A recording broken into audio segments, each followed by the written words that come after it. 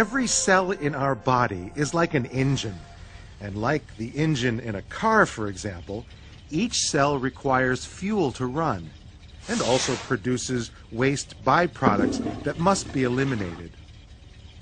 The circulatory system delivers the fuel that cells require, including oxygen provided by the respiratory system and nutrients provided by the digestive system. The circulatory system also removes cellular waste byproducts, including carbon dioxide, which is expelled from the body by the respiratory system, and waste byproducts dissolved in water, which are filtered and eliminated by the urinary system.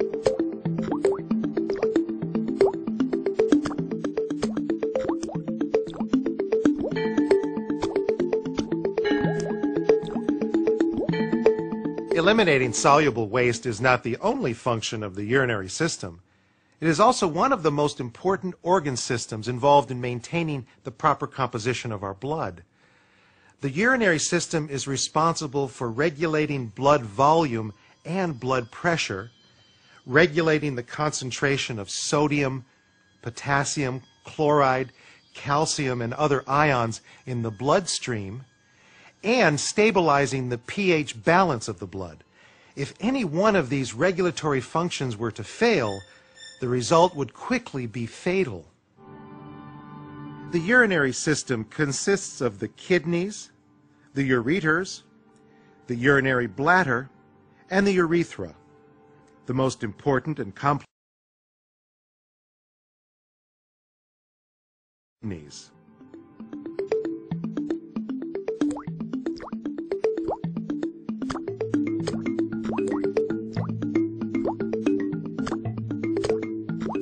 Purplish brown in color, the kidneys are about the size of a human fist and shaped like, well, kidney beans. The beans were named after the kidneys, not the other way around. The kidneys are located on each side of the spinal column, behind the abdominal cavity wall, just above the waistline, eliminated. Our kidneys work as a filter to preserve as much of our body's water volume as possible. If they didn't, or couldn't, we would die of severe dehydration. Healthy kidneys filter all the blood in our body every 30 minutes. They filter and remove approximately 1.5 liters of urine every 24 hours. This would fill about 2.5 bathtubs in a year's time.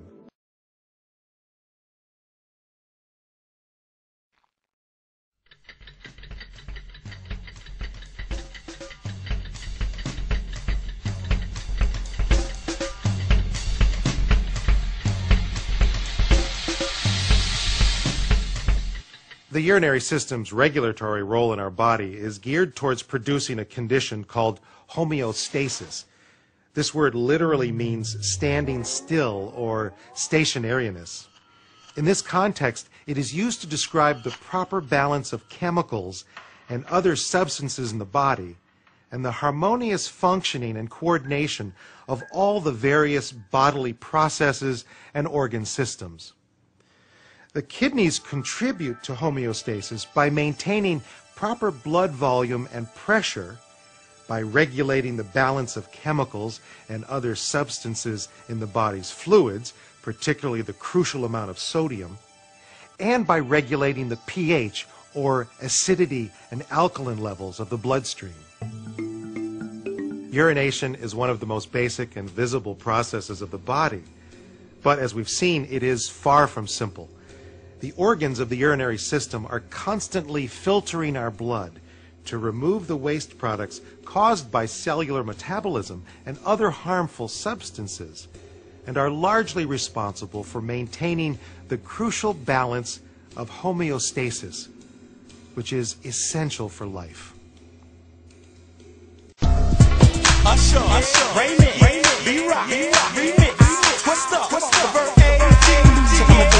When it's on, pull up in front of your crib now. Keep the shine on the corner, step up out of the breeze and knees all the way to the back, and you down now. Let's bump the ground to the bone. That shit ain't trying to hurt you. Slowly, I got to work through. I just wanna make it feel real good. At the words where I step, bumping candy wheels, swerving by the sun beam. On my candy coated hood.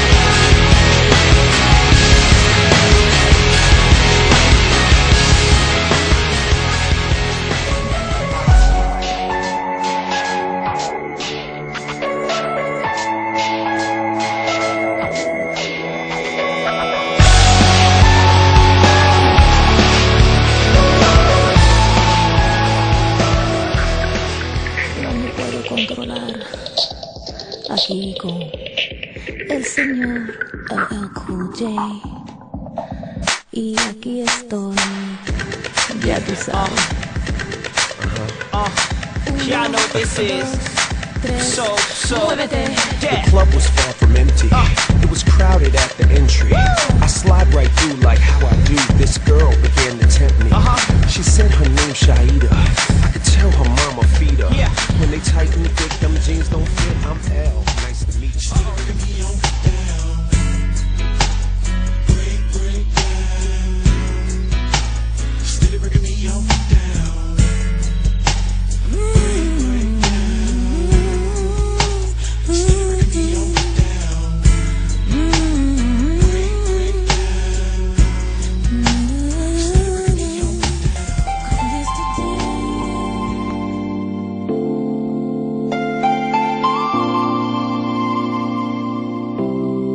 How do I breathe?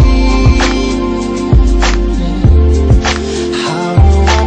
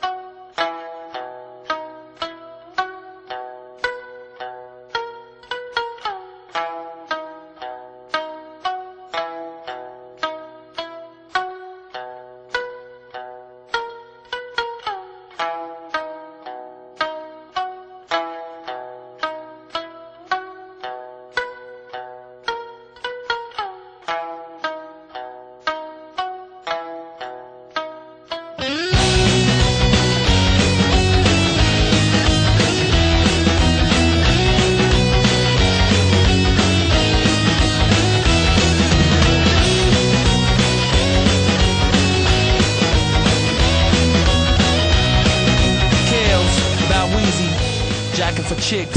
I'm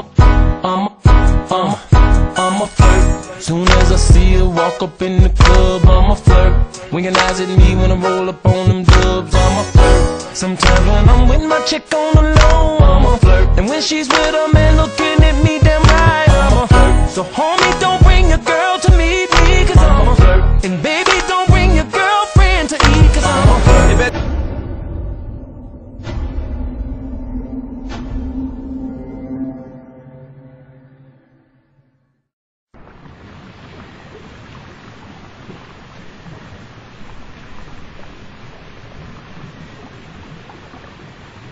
As we've just seen, the process of digestion and absorption releases nutrients into the bloodstream. But excess nutrients, salts, minerals, and water, as well as drugs and toxins, can also enter the bloodstream through the digestive system. Further, the cells of the body release toxic waste products such as ammonia, which is converted to less toxic urea by the liver, into the bloodstream.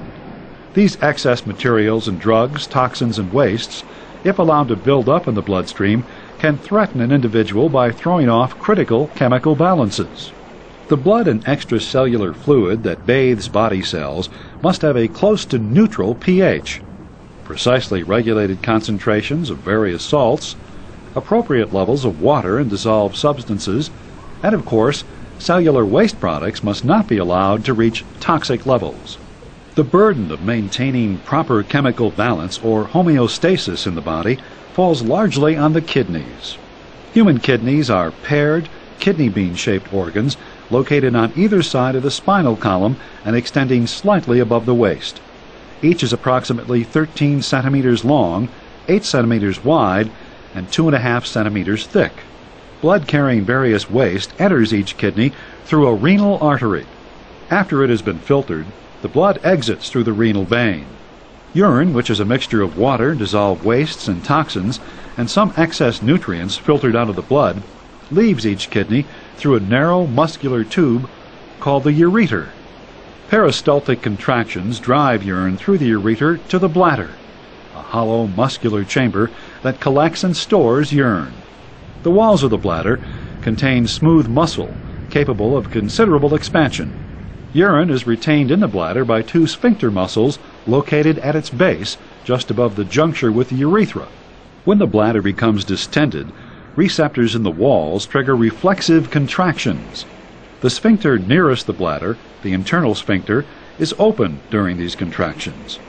However, the lower or external sphincter is under voluntary control, so the reflex can be suppressed by the brain unless bladder distension becomes acute. The average adult bladder will hold about 500 milliliters, or approximately a pint of urine, but the urge to urinate is triggered by considerably smaller accumulations. Urine completes its journey to the outside through a single narrow tube called the urethra.